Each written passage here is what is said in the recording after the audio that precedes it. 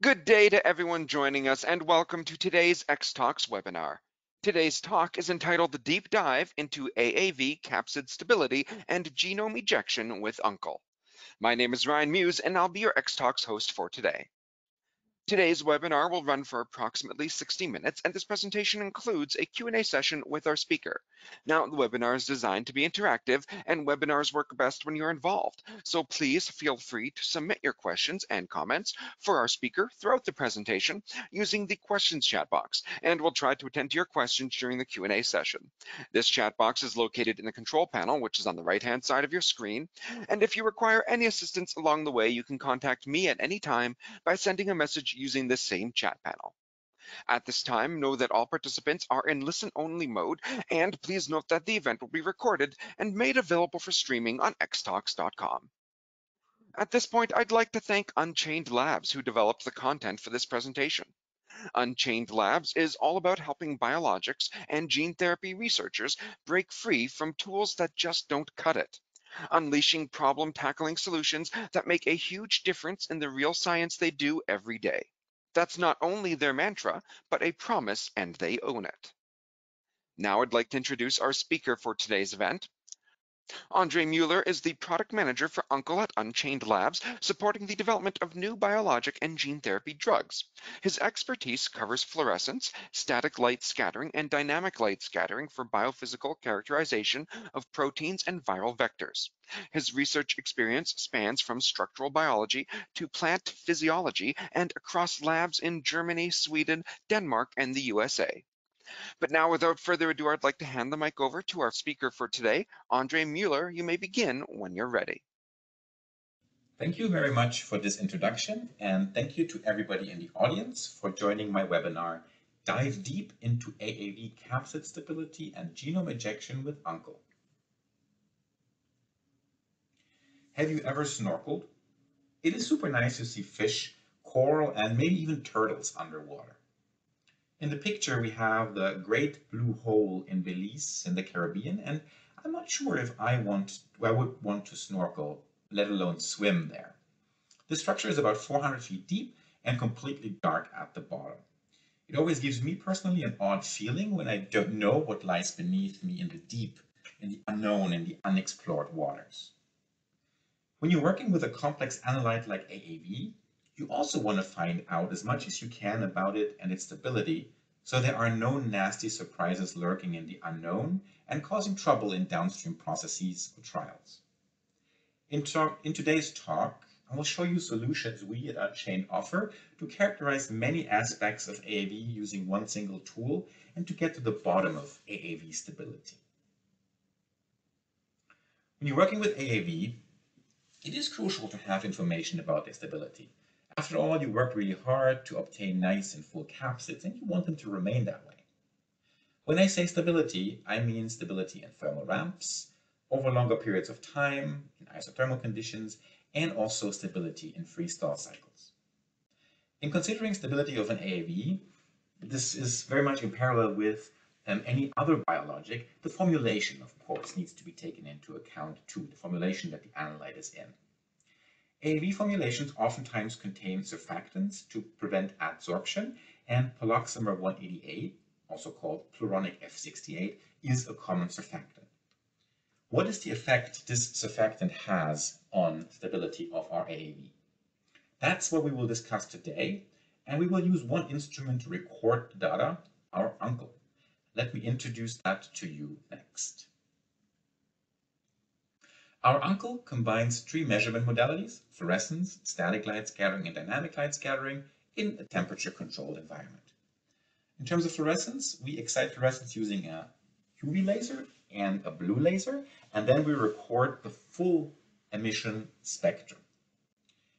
That's how UNCLE can be flexible and can be used to study both protein intrinsic fluorescence and fluorescence of a reporter dye like Cipro orange. Static light scattering is a function of molar mass, so by monitoring the static light scattering signal over time or over temperature, we can assess when that aggregation is proceeding and define an aggregation temperature. Dynamic light scattering sounds almost like static light scattering, but is fundamentally different. It does not measure molar mass, it measures the hydrodynamic size of our analyte. We can also use this, of course, to monitor or to look for aggregation, and UNCLE has DLS and SLS as two systems for aggregation detection. In terms of temperature, UNCLE uses a Peltier element, and the temperature in the sample can be set at any point between 15 degrees Celsius and 95. We can, of course, also ramp the temperature with a user selectable ramp rate. These three measurement modalities and the temperature control combine to more than a dozen applications in UNCLE and make it the one-stop stability and characterization platform. One very popular application that we will also use today is the TM-TAG app, looking at the melting and aggregation temperatures of protein. If you want to run a DSF or thermal flow experiment, UNCLE has you covered. We can do TM determinations using reporter dyes like Cipro Orange. UNCLE can also be used for isothermal and, of course, for viral capsid work, viral capsid stability work. That's what we'll do today a lot. And we can also only look at DLS and find out about the size of our analyte and the polydispersity, or combine DLS with a thermal ramp and look at sizing and thermal ramp. You can use UNCLE to determine colloidal stability parameters like the diffusion interaction parameter, second viral coefficient, or Kirkwood-Buff integral. You can use UNCLE for thermal recovery tests, viscosity measurements, and also for isothermal chemical denaturation. The heart of UNCLE is the sample holder, the uni. The uni is an array of 16 quartz cuvettes of 9 microliters each that are held in this black anodized aluminum frame.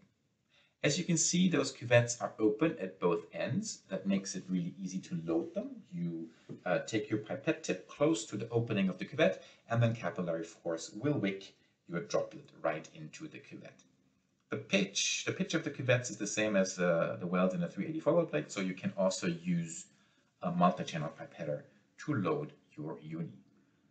Open cuvettes make it really easy to load, but then of course when you run the experiment you want them to be sealed to not have to worry about evaporation.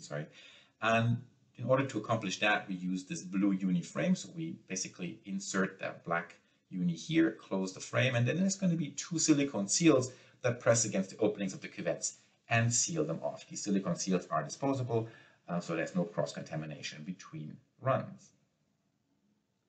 UNCLE can take 1, 2, or 3 unis at a time for one experiment, so you can analyze or you can characterize between 1 and 48 samples at a time. When it comes to viral stability characterization, UNCLE covers the crucial aspects of both viral integrity of your AAV and aggregation of your AAV. UNCLE and its light scattering capabilities can be used to monitor aggregation of your viral particle. So you use DLS and or SLS to identify aggregates, for example, before an experiment, or if you want to find out when aggregation occurs, you combine that measurement with a temperature ramp or a long-term incubation. When it comes to viral integrity, there are two distinct pathways we need to consider. The capsid disruption pathway, and then there's the genome ejection pathway. Both of these make use of UNCLE's fluorescence capabilities. Now let's take a closer look at capsid disruption first. The viral capsid of an AAV is composed of proteins. It's a symmetrical structure, and then the inside of the AAV is where we would find the payload. These capsid proteins can melt just like any other protein. And that melting of the capsid proteins will lead to a disruption of the capsid structure and it's falling apart. We monitor this behavior like we would monitor the TM of any other protein. The fluorescence of the aromatic amino acid residues in the capsid proteins will change with the environment that these residues find themselves in. So when we're looking at the emission spectra over a temperature gradient, that looks like this. This is the raw data of an UNCLE experiment, and this will set up to record one spectrum at every degree in a thermal ramp. In the beginning, the aromatic residues in the proteins are on the inside of the protein in a hydrophobic environment. As the temperature increases, the protein begins to melt and the aromatic residues are facing an increasingly hydrophilic environment. The aqueous buffer essentially that the protein is in. This leads to a change in fluorescence output. The intensity is reduced, and we see a shift in the maximum emission wavelength. So from here, intensity reduces and it shifts slightly to the right. This is a red shift in this case. This fluorescence raw data can then be processed in several ways to make it usable in further analysis. What we can do in UNCLE is we can take a look at peak height, we can take a look at peak area, we can also look at ratios of different wavelengths. Our default analysis mode is BCM analysis, BCM standing for barycentric mean, and that is the wavelengths that divides the area under the curve in two equal halves. The advantage of a BCM measurement is that it integrates over the entire peak, which leads to a high signal, low noise result. This is what the process data looks like. In this example, we're looking at the serotype AAV5, and in green on the left y-axis we have the fluorescence, and in blue and on the right y-axis we have the static light scattering signal monitoring aggregation. UNCLE monitors these two signals simultaneously, so same sample and same gradient. We can see how both of these signals start rather flat and then increase at around 80 degrees Celsius. UNCLE software determines the melting temperature, which is the inflection point of our BCM trace, and then the aggregation temperature Tag, which is the onset of aggregation. What we typically see for an AAV is only one melting event, and that melting event occurs in concert, or actually happens simultaneously with the aggregation of the capsid. So the melting of the capsid proteins triggers their aggregation. I will pick this one up later, so I want to underline it here. In an AAV, melting and aggregation are usually happening simultaneously. Before we're looking at more results in this case, for other AAVs, let me show you the experimental design first. In my work, I used three different serotypes, AAV5, AAV8, and AAV9. These were commercially available, and I used them in three different formulations. First formulation is Dulbecco's PBS, abbreviated P. The second formulation is PBS with 0.01% poloxamer 188. This is abbreviated PP. And then the third one, PPS, is PBS with poloxamer and sucrose. When we look at the melting and aggregation behavior of the three serotypes, AAV5, AAV8, and AAV9, in the three formulations they were tested in, we see that these parameters, so the melting and aggregation temperature, are quite specific to a certain serotype. This serotype specificity of melting and aggregation is also the basis of the AAV-ID method, the identification of the serotype based on its melting temperature. What we also see is that there's no clear trend of capsid protein melting and aggregation as a function of formulation. For AAV9 here, I wasn't able to determine the melting temperature because the titers were a little bit too low. However, takeaway here is that we don't see a clear trend of capsid protein melting as a function of formulation. Let's next take a look at genome ejection from the capsids and see if there's an effect of the formulation on that. To analyze genome ejection, we will use a reporter dye, Cyber Gold. This one increases its fluorescence output when more DNA is present. So we can use the fluorescence readout of the Cyber Gold fluorescence to assess how much payload has been released from the capsid. As UNCLE measures full spectrum fluorescence emission, we can very easily record this data.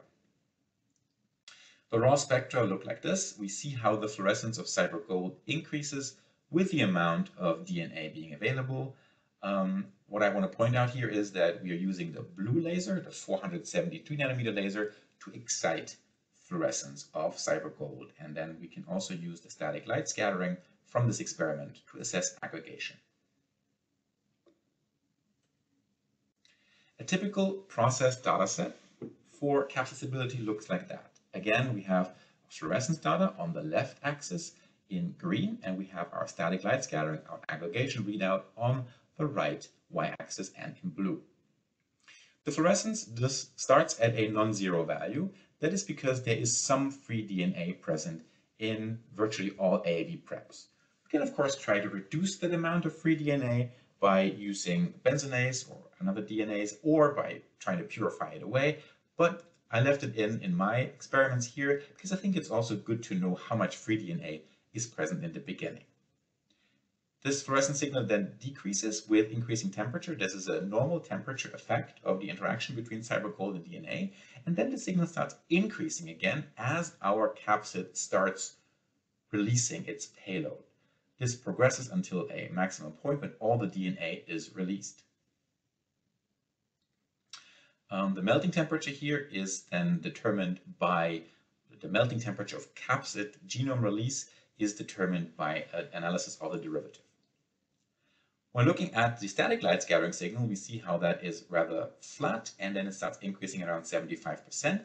And what I pointed out earlier when we're looking at the capsid disruption pathway was that aggregation of viral vectors is usually happening simultaneously with the capsid proteins melting. So we can say that the capsid falls apart at around 75 degrees, whereas the genome is released at significantly lower temperatures. In this case, about 20 degrees Celsius lower.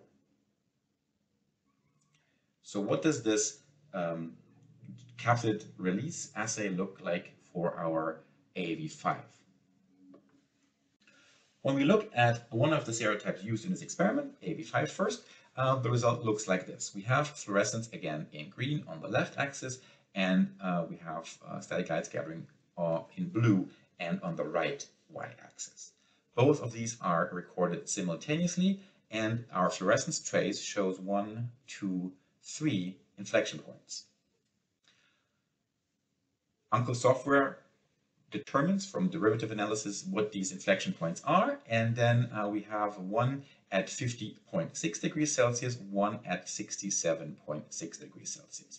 The third event, the third inflection point here, is not a genome release, but it happens at the same time as the capsids are aggregating. So this is actually an interaction of cybergold with our capsid aggregates, capsid protein aggregates. So we have two genome release events, and then we have the third one that is indicating when aggregation occurs.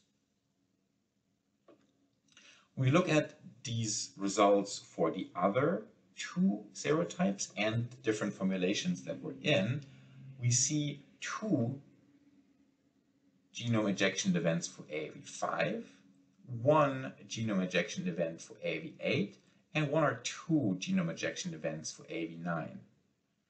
In this table, I did not call out the third or the highest melting temperature that happens in concert with aggregation, because that's not a genome release event, that's an aggregation event. What I also want to point out here is that these aggregation temperatures match the aggregation temperatures I showed you a couple of slides earlier in the capsid disruption very well. So that is indicating that this aggregation is not influenced by the dye that we have present here.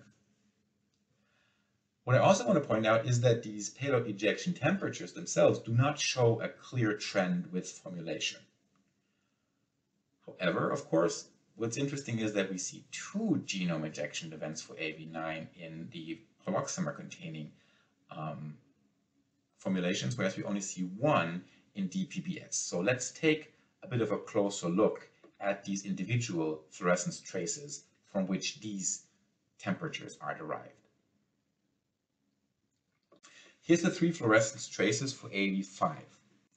The color schema used here is going to be used throughout. So the DPBS condition, the formulation P, is always going to be green.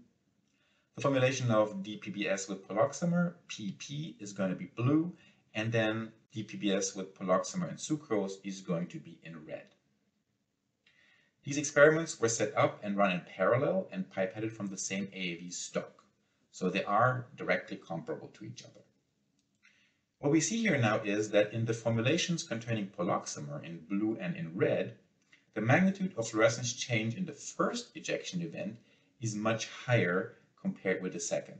Whereas in DPBS in green, we have a small change in the first event and the bigger change in the second one. It seems that more payload is released earlier at lower temperatures in the presence of poloxamer. When we look at the other two serotypes, we also see that more DNA is released at lower temperatures in presence of poloxamer. In AAV8, the ejection is much more pronounced. See how much of a step this is and how little of a step this is.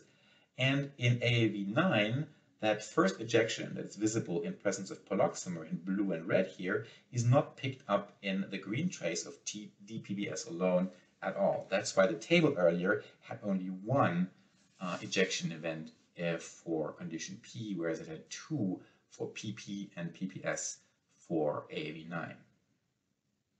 These capsid stability experiments clearly show a trend to earlier genome release and hence destabilization of the capsids when poloxamer is present.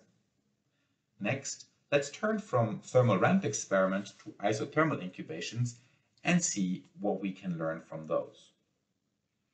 In these isothermal experiments, I incubated my samples for 24 hours at a given temperature. These are 5 discrete experiments, so one incubation was 37 degrees, one was 42, one was 47, one at 52, and one at 57. Throughout these 24 hours, the fluorescence and the SLS data was recorded every 10 minutes. The results for AAV8 look like this. We can see relatively comparable behavior between the 3 formulations in the first 3 temperature steps. Again, I'm plotting these side by side here for better comparability, but they are all individual experiments.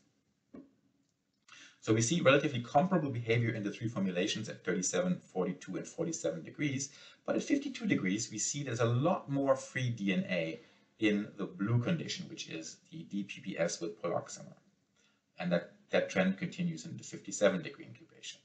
The TM of genome ejection in AAV8 was around 50 degrees Celsius in a thermal ramp, so that kind of matches. What is interesting here and what I want to point out is that the sucrose containing formulation looks a lot more like dPBS, so it seems that the sucrose has a stabilizing effect on the genome release from AAV8. In case of AAV5, in the thermal ramp we saw 2 release events, and the first one was at around 51 degrees that had a bigger magnitude in the presence of poloxamer. And this is actually also confirmed here in the isothermal experiments. In the 52 degree incubation, we see how the 2 poloxamer containing formulations have more free DNA over a period of 24 hours compared with the dPBS alone. In case of AAV9, we again see the destabilizing effect of poloxamer. So look here at 47 degrees and at 52 degrees, where the poloxamer clearly shows more free DNA than the other 2 conditions. It also shows the remedial effect of sucrose, because sucrose is behaving, or the sucrose and poloxamer containing dPBS behaves a lot like the regular dPBS. This is interesting also because it actually happens at temperatures lower than the temperature of genome release that we determined in the ramp experiment. In all of these isothermal experiments, we see that dPBS is faring relatively well. It is never the worst in terms of payload loss. To summarize the isothermal results, the experiments show the destabilization of AAV capsids in presence of poloxamer, which leads to an earlier release of payload. This isothermal result confirms the destabilizing effect that was already very clearly shown in the thermal ramp. However, these isothermal results also add nuance and information to the emerging picture in that they show that sucrose has a stabilizing effect on the capsids, leading to a reduction of the payload released in the isothermal experiment. All in all, the results up to here do not really recommend poloxamer as an excipient, certainly not when it's used alone in PBS. Let's take a look at another interesting data set. When you have an AAV prep, you want to preserve it and its full empty ratio. Usually you freeze it. And in the freezing, surfactants are oftentimes used to prevent adsorption of the analyte, of the AAV in this case. And there is recent reports of poloxamer having a stabilizing effect on AAVs in freeze-thaw cycles. What can we learn by applying uncle to this question? The experiment I set up was using AAV8, and I took out aliquots after 0 freeze-thaw cycles, 1 freeze-thaw cycle, 3, and 5. Freeze-thaw meaning freezing at -20°C and then thawing at room temperature. I then took those aliquots, added cytogold, and ran a capsid stability test. What I'm plotting here is the free DNA as a percentage of total DNA.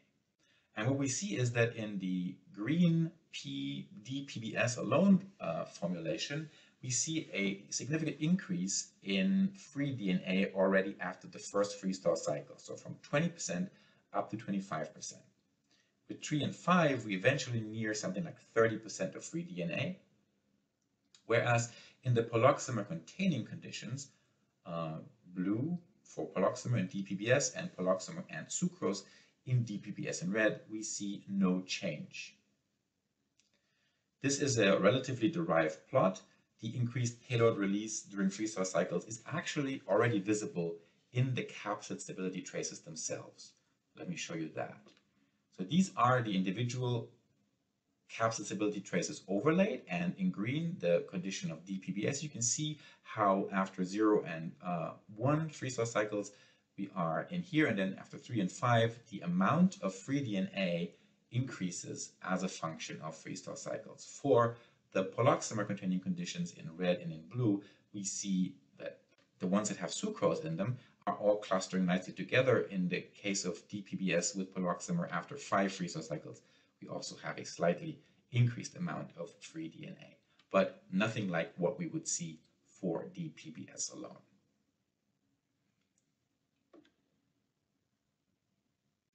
All things considered, I just showed you the effect of poloxamer as an excipient in your AAV formulation and how these effects of poloxamer need to be balanced.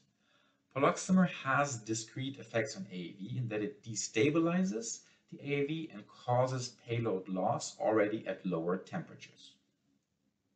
However, in a freeze-thaw cycle, the prevention of aggregation to the surfactant has a stabilizing effect on your AAV. Sucrose, in contrast, has a stabilizing effect in all tests that I showed you today.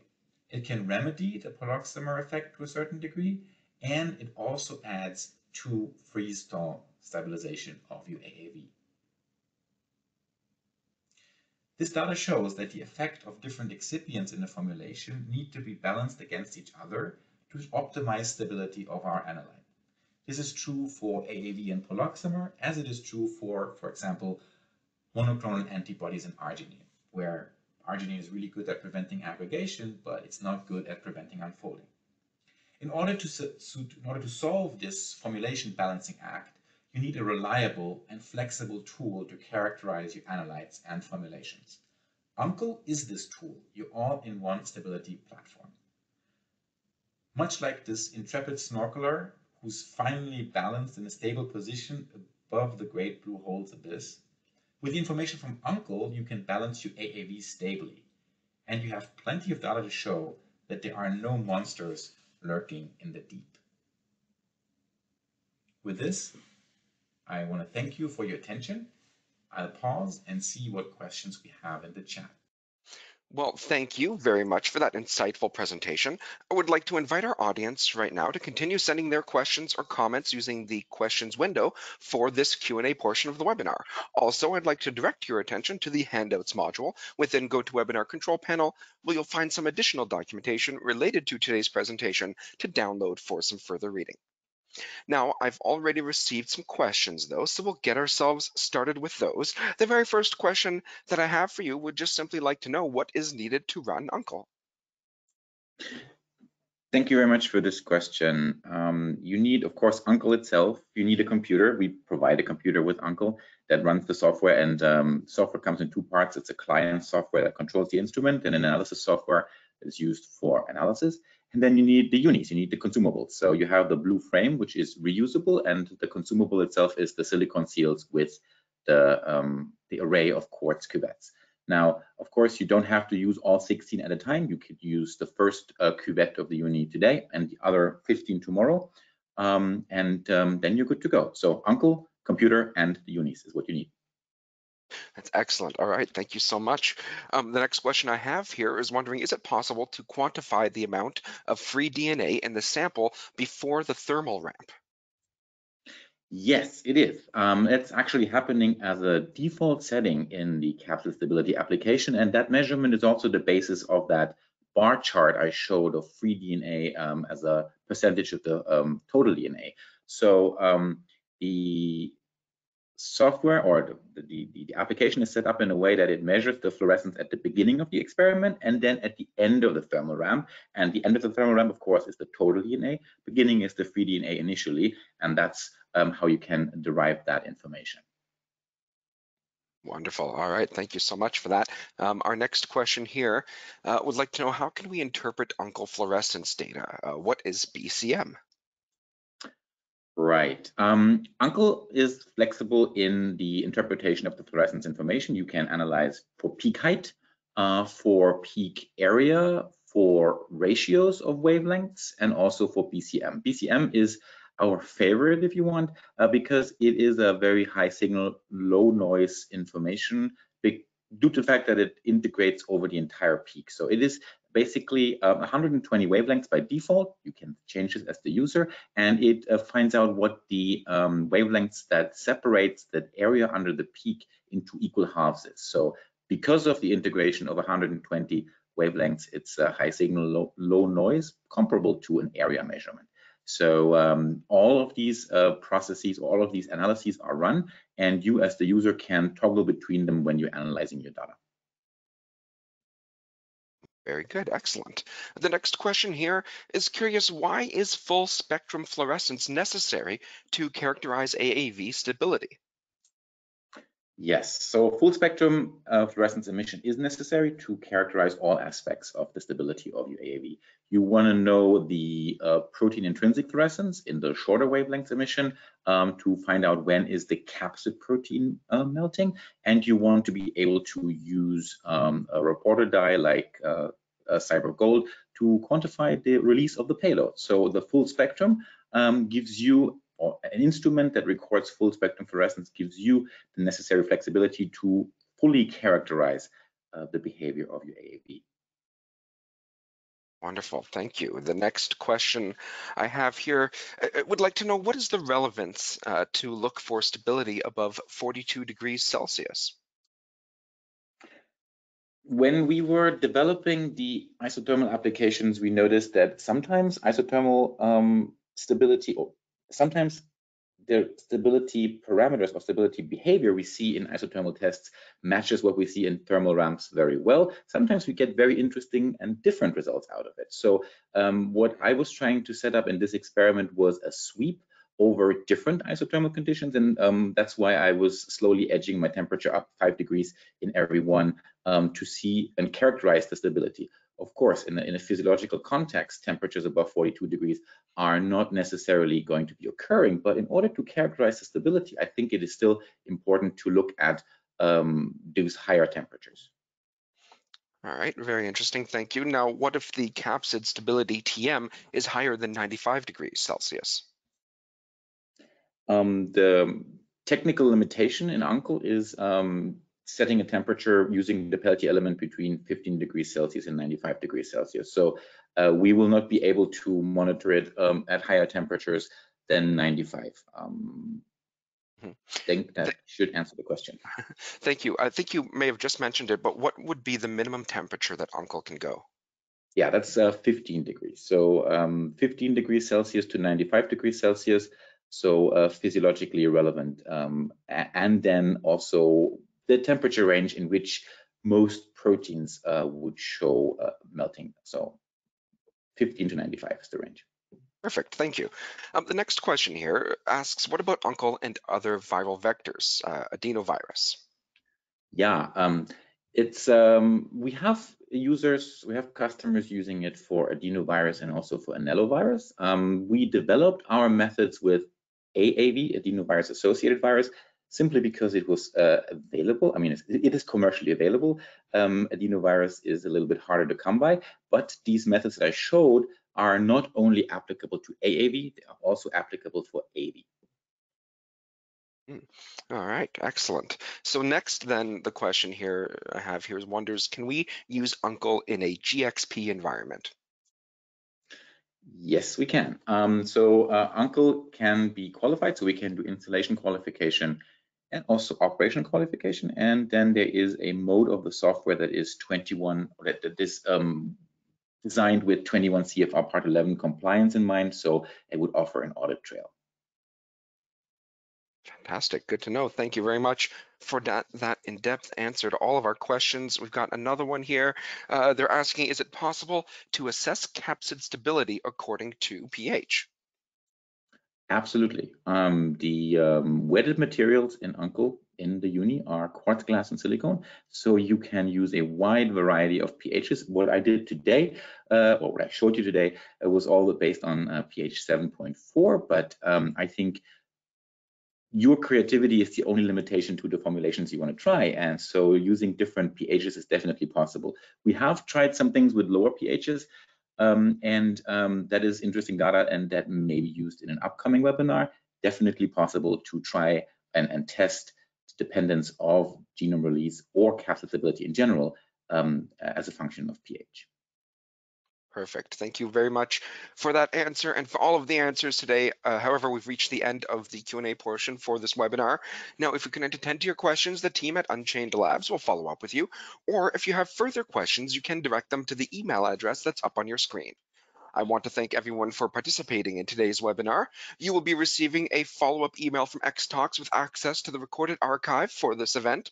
A survey window will be popping up on your screen as you exit, and your participation is appreciated as it will help us to improve our webinars. Now, I've also sent you a link in the chat box, and with this link, you'll be able to view the recording of this event on this page, and you can also share this link with your colleagues who can also view this webinar when they register for the recording here as well. So I encourage you to do that. Now, please join me in thanking our speakers for his wonderful time here today. We hope that you all found the webinar informative. Have a great day, everyone, and thank you for coming. Thank you.